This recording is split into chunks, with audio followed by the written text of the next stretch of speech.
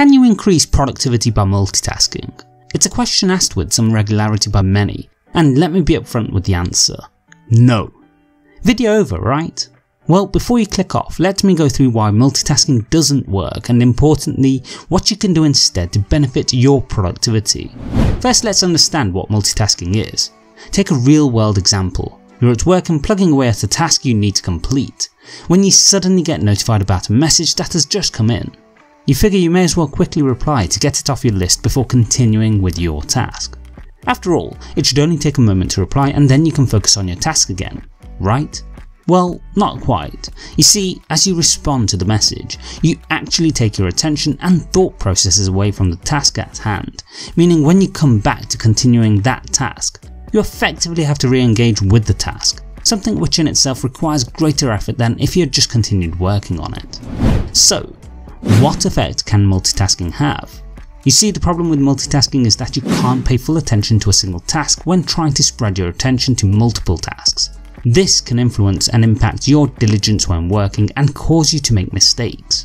It also takes more time and effort to actually complete a task when you go through this process, because now not only are you putting in more energy to focus on the task at hand, but the time required to get your head into that task anytime you are disrupted will slow down progress.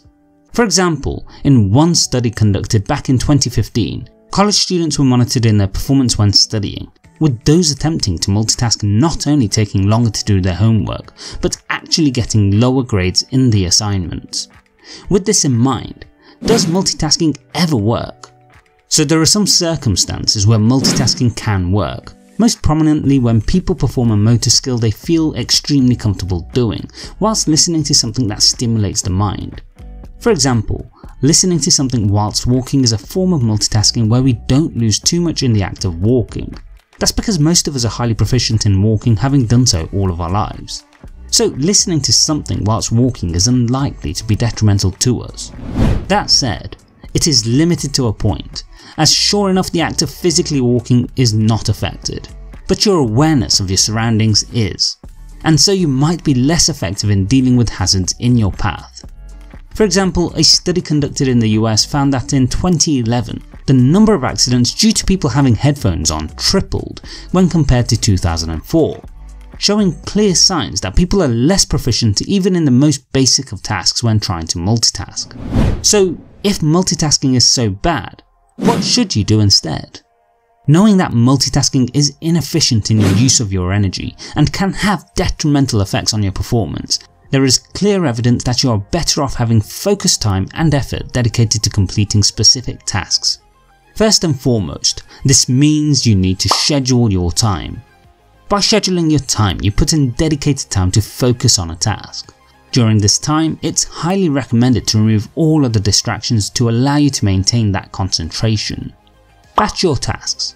Rather than responding to certain notifications whenever they appear, it's best to switch off notifications and batch tasks together so that you aren't disrupted when focusing on a particular task.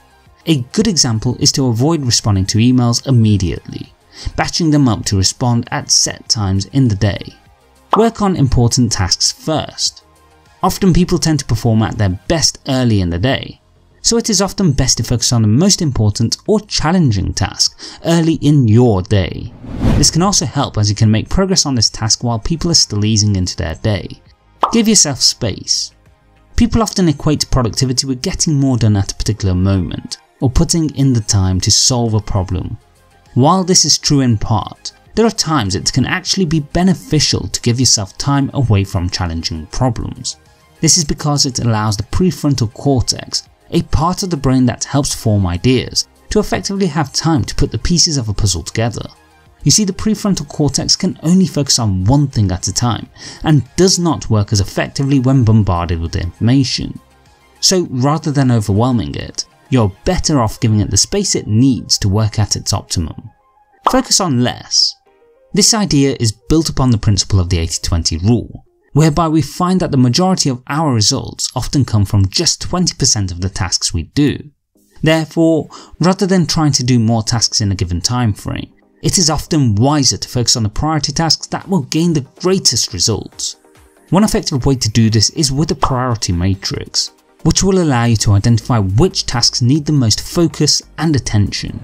Often being productive and best utilising time is easily misunderstood by people, as they see busy work as being more productive. However, in most cases, those who understand how to focus in on the critical tasks and dedicate focused time to them will often see the greatest results. So if you want to be effective in using your time and actually be more productive when working, then learn to narrow down your focus and attention to a single task at a time. It may not be immediately apparent to others, but in doing so you're setting yourself up to not only get more done, but putting in place the building blocks to achieving greater success.